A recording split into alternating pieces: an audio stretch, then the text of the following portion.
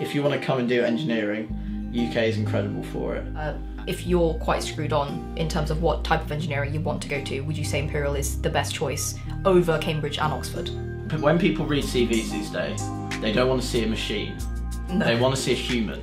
안녕하세요 여러분. 오늘은 제 임페리얼 대학교 동기였던 친구 하나의 이력서를 들고 왔는데요. 이 친구가 이제 서류 전형을 통과하는 게 거의 100%로 통과를 하더라고요. 저는 이제 신경학 그리고 경영을 전공한 반면에 이 친구는 이제 임페리얼 대학교에서 가장 어렵다고 하는 과인 이제 항공엔지니어링 과를 졸업을 했기 때문에 여러분들이 좀 더 유익하게 보실 수 있는 또 다른 이력서의 예시가 되지 않을까 싶어서 오늘 영상을 준비했어요. I'm Jack. I'm Min's friend. I studied at Imperial, same as Min. I did a master's in aeronautical engineering. Just wanted to share with you how I would go about writing a CV. It's often the first impression that someone in a company has, so it's worth getting it right. For an engineering, science, financial CV, you're just looking at getting that information across in a short, sweet manner. Would you say the companies that you've applied for are quite big firms, or are they medium, small-sized firms? Majority of them are larger firms because those are offering graduate programs are those that are larger firms. Yeah. What do you think your strongest points have been within your CV? Why do you think you've gone through every single time? I think it's well structured, it's clear, it's concise, and honestly, doing things speaks for itself. If you write that you've done work experience, it doesn't matter how you write about how you did your work experience. If you've done it, they know you've done it and they like it. So if you need to improve your CV, you might want to reflect whether you need simply more experience. Do you need to put yourself out there a bit more? It's like icing a cake. The work experience is the cake, and then the icing is the CV. Yeah. You're not going to have an icing if you don't have a cake, so you need the cake. What do you think your most significant factor in your CV is? So I think for me it has to be MBDA, because that work experience is in a big company. That just immediately should hit home with employers that I've got experience in a big company like that. Is a startup just as good, do you think? It depends where you're going into. With engineering, having a big name on your CV is very useful, I would say. But don't look down on doing work experience with smaller firms and stuff, because that's just as important. I think nowadays also we're shifting towards having less discrimination against smaller companies. One thing that's worth saying is in a big engineering firm you will get exposed to more things than you would in a small one, so that's kind of why bigger ones are preferred at a lower stage in your career. Once you get towards the higher end, once you get older, the smaller the company, arguably the better. You need to still try and work out what you want to do with your life. Again, once you become a graduate, unless you're doing a PhD, you probably still don't exactly know which part of engineering you want to go into. So working in a big company allows a bit of flexibility with that, but obviously as you progress up through your career, you'll find your pathway. If you're quite screwed on in terms of what type of engineering you want to go to, would you say Imperial is the best choice over Cambridge and Oxford? Yes. Cambridge, very good for engineering, but it's worth saying that at Cambridge, you have to do a general engineering degree. So when you come out the other end, you might not be so specialist in what you want to do. So just be wary of that. In my experience, I've only ever had one firm that Oxbridge was a major thing for. Go to Oxbridge if you're really bothered about what the course offers, but do not go there for the name necessarily. No. Imperial's just as good. Would you agree that aeronautical engineering at Imperial College is arguably the hardest degree, one of the hardest degrees you can get at Imperial College? Well, I don't want to blow my own trumpet, but yeah, it's pretty intense. I just call it an applied maths degree, that's all it is. Basically. Yeah.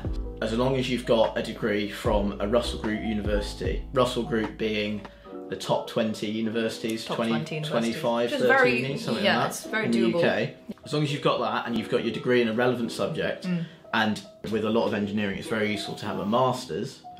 If you've got those, all they care about is what's your experience, can you do the tests that they're going to give you, and can you do an interview, and can you work in a team, basically. First CV, you're probably looking at halfway through my second year. My feeling was I would apply for some summer internships between my second and third year just to see what was going. When did you apply for your internship at MBDA? So it's also worth saying graduate roles and internships, you apply for them in the September, October and November before the next year's summer, essentially. So if you want to get an internship opportunity during the summer holidays, you would apply the year before that in the winter. Essentially, is that correct? Correct, yeah. What we're looking for is just a small paragraph or two. I've got 2 paragraphs basically, where I just outline what I'm looking for in terms of a job, and then also just highlighting your strengths essentially. So that's incredibly important, and some people will tell you not to do that, but I would heavily recommend doing it. It really does have some benefits and allows you, especially in applications where there's no cover letter, to actually talk a little bit about yourself. In my first paragraph, I literally detail exactly what I've done in terms of major work experience and my major education, i.e. your university education. And then I also talk about some of my key skills, very key skills, and also my proficiency in certain software programs, because comes with engineering is it's extremely important to show what you're proficient in terms of coding and simulation tools, because that's always very key for engineering jobs. My second paragraph is less important, I would say. It just goes into a little bit more detail on the projects I've undertaken, something that I would ordinarily put in my cover letter. But as I say, for applications with no cover letter, I would recommend doing it because you can provide a little bit more detail and sew together some of the projects that you've done. Then would you say you would take this out if the application requires a cover letter? Yes, I would say so you would take this paragraph. out, okay, so this will be too long pretty much if you've got a cover letter as well. So that's a very important point to point out. Would you like to talk us through the general structure? So it's important to initially lay out what work experience you have. That is fundamentally the most important thing you have on your CV. Yeah. You may believe that your university degree is most important, but actually what they're looking for is you to have shown that you're capable of working in a work environment, which is very different to an academic environment. Very good. That's something that I would be keen to point out, because I feel like many people coming in from overseas don't quite recognise that. And especially if you're looking for a job in this country, like having work experience is extremely important no matter what it is. You'll laugh at mine, having done a university degree at Imperial College, that my current job is essentially just delivering people's groceries on a daily basis. You're a key worker in the crisis. I'm a key worker. Yeah, it's very important. But yeah, I drive a £60,000 Mercedes. As you can see here, the most important work experience I have was last summer working at MBDA as a systems engineer, and therefore it takes up the biggest amount of space in the professional experience section. That's how it should look, okay? You should be putting more effort into the areas that you believe are more important for the role that you're looking for. You'll see that in the application forms. They'll always say, make sure you identify the areas that are of most interest to us. So the experience that's most applicable to the work job that you're applying for, basically. Essentially, I've just summarised some of the projects that I undertook in that year. That's all it needs to be. There's no adjectives, there's no great, there's no amazing, there's none of that. Literally laying out what I did. That's it. Great. There's no saying I did incredibly well or anything like that. That's not what a CV is for. It's just saying what you've done, okay?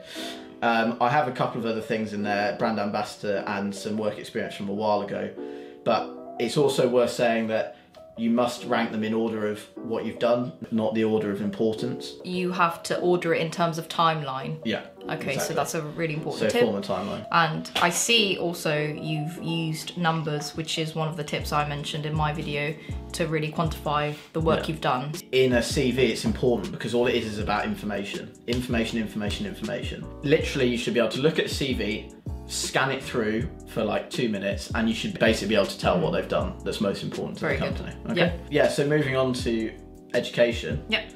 Obviously, there's a huge gap here for education, and especially my university one. Basically detailed all the projects. And as you can see, I've paid particular attention to detail to my individual master's project and also my group design project. And specifically, I like to talk about some of the programs I've used. Project work is very key for engineering. Most engineering jobs require your ability to work in projects. Importance of actually doing modules and certain modules is not so important when you're applying for a general engineering role. If you're to write a CV for a PhD, it's very important to talk about modules that you've done that are relevant to your PhD. Yeah. So for these engineering roles, the importance of project work is superior to that of modules you choose. I'm just curious, personally in my video said not to include college. to keep it down to 1 page, but obviously you've included college, and why is that important? So mine's on 2 pages. I don't know how important it is, but I feel like it's important just because it shows your background, essentially, that you did maths, you did physics, you did chemistry. Would you agree that if you're keeping it to 1 page, you do not include college experience? It's not necessary. It's not necessary.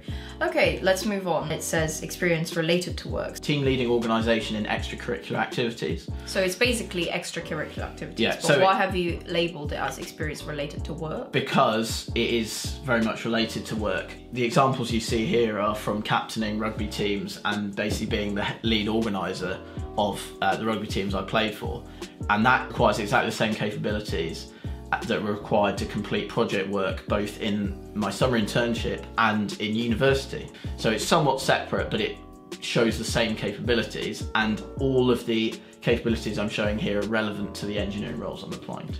Then you've got hobbies and interests, and I've been trying to tell people that, you know, in South Korea, I feel like some people might worry that some of their hobbies may not be directly related to the role that they are applying to. But when people read CVs these days, they don't want to see a machine. No. They want to see a human. And everyone has interest outside of what they do. As you can see, I'm quite a sporty person, so there's a lot of sport in there. Yeah. And I include my flying thing because I think that's quite important, because it shows, again, that I have some capabilities that are required in engineering roles. Yeah. But yeah, it's just there really to show human side.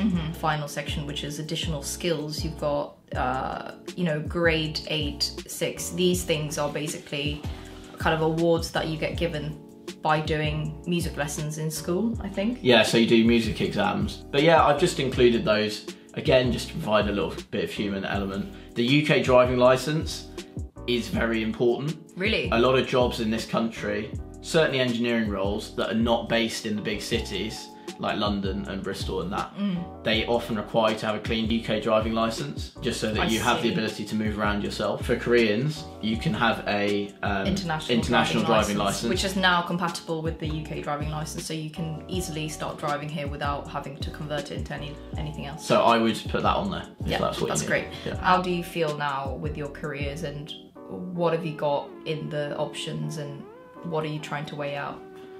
So at the moment I have a role for September next year at MBDA, which I got purely based on my performance in the summer internship.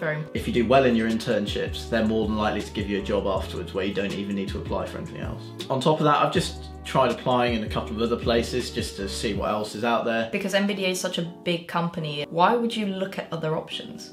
Many of these companies are quite quiet on what they do, so actually doing the application process you realise what they truly do and where that role might take you. And having known what I did at MBDA and what I would be doing at MBDA, I just wanted to see what other roles offered. You know, whether you'd be happy to show people your cover letter if people are interested. Comment down. Can you not do this? Let us know in the comments, yeah. And you would be happy to take it through. Yeah. Very generous. And also, if you have any specific questions about CV, maybe try and ask them in English to test out your English. If you want to come and do engineering, UK is incredible for it. We're the same as the Germans. We do things very well. That's great. Okay, well, thank you so much for being on the camera today. And thank you so much for watching my video as well today. And I really appreciate your time. Ciao bella. I am Jack Wheaton, the Lord of the UK. I run the country. Stop! No.